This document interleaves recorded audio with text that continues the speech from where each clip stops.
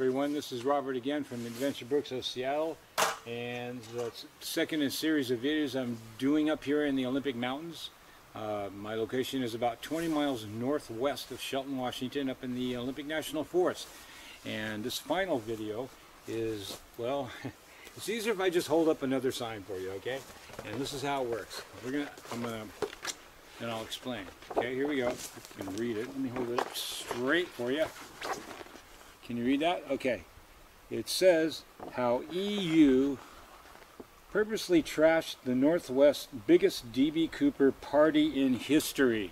Now, how did he manage to do that? Now, EU, that's what we refer to him on this video. Well, in comments, you know, I guess I could put him in credits, and then you'd know who he was, you know, thanking him. But I really have no reason to thank him.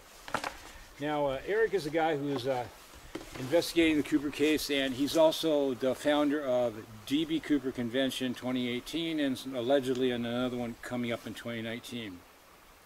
And I haven't had any personal dealings with him, but I've had enough dealings with him to know that, let's just say he could be just a little bit less than honest. Let's put it that way. Now let me give you a little background. Now, last year, Eric decided to do D.B. Cooper Con 2018, and I was okay with that. I supported it. It was all good. I couldn't go because I was scheduled to see my mother-in-law for Thanksgiving down in San Diego area, so I wasn't going to go anyway.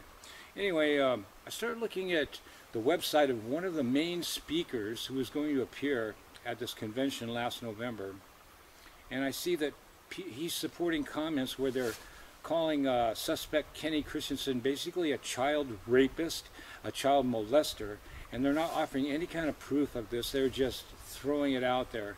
And some of the people that were actually commenting about this and making these really filthy comments were scheduled to appear at this convention. So I got a little concerned, and frankly I got a little pissed off.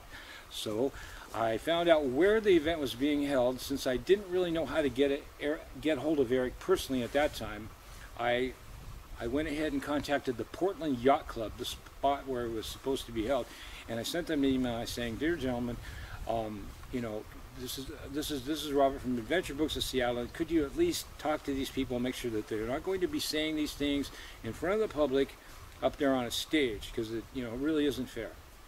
And besides that, I had already spoken to every neighbor, every friend, relatives of Kenny Christensen, and you know, he did take in runaways once in a while, but trust me folks, he wasn't going back door on them, and he was not raping them or having sex with underage kids. Let me just put it to you right there straight out. It wasn't happening, but these people just kept saying this stuff without proof. And I tried to offer up my view of things and how I had interviewed all these people and found out there was nothing to this story. Kenny was actually a fairly nice guy. And they wouldn't listen. They just came with the more comments. Well, the Portland Yacht Club, when they saw my email, they canceled Eric's program. They just from my email, they didn't even answer.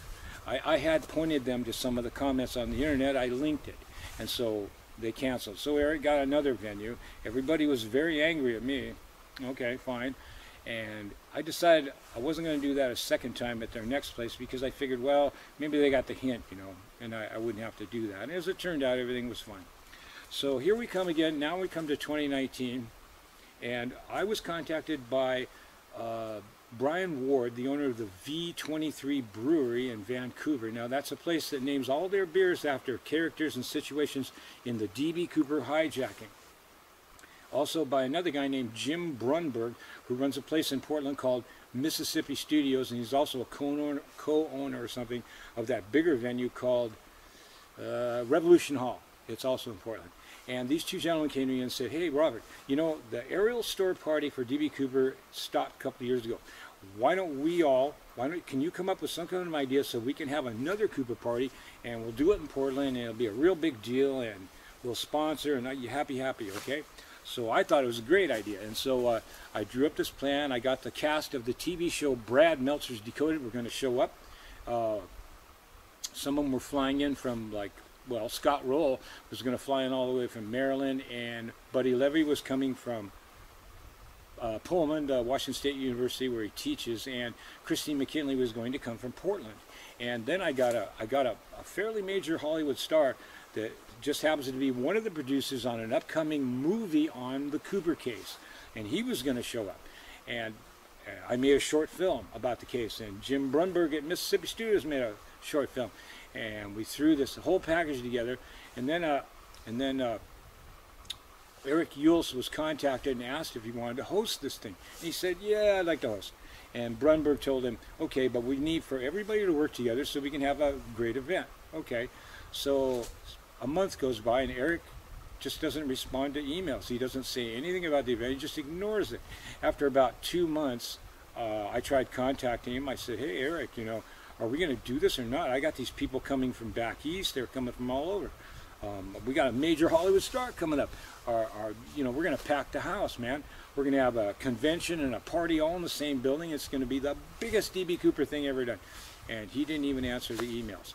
And then the next thing I found out, it was the whole Jim Brunberg had backed out of the whole thing. Something happened. I'm not sure what. But whatever it is, Eric now is got a website going saying he's going to do D.B. Cooper Convention 2019. And the location is not at Mississippi Studios. Apparently he is, I have heard, that he has rented a theater in Vancouver, Washington. I think it's called the Kiggins Theater. Apparently he's going to rent this, but he didn't want to share the I guess the stage with all these other people, which is really stupid because he was going to be the host, and yet he just blew it all off and disappointed everybody. And so that's why I say, let's see. How Eric Ulis purposely trashed the Northwest's biggest D.B. Cooper party in history. See? Okay. Because he did. And I have really little or no respect for somebody that does that accepts the job, and where people did all this work for months, and then since he's now the host, as long as he just doesn't do anything, he can make the whole thing go away, no competition for him, and he can just rent Kiggins Theater out there in Vancouver and see if people show up. Okay? Maybe they will, maybe they won't. Personally, I already wrote it off. I'm going to San Diego again. And I would like to thank you for watching, but see, if you have any questions about this, you know where to get a hold of me. Just contact me at adventurebooksofseattle@gmail.com. And I would like to thank you for listening. Thank you.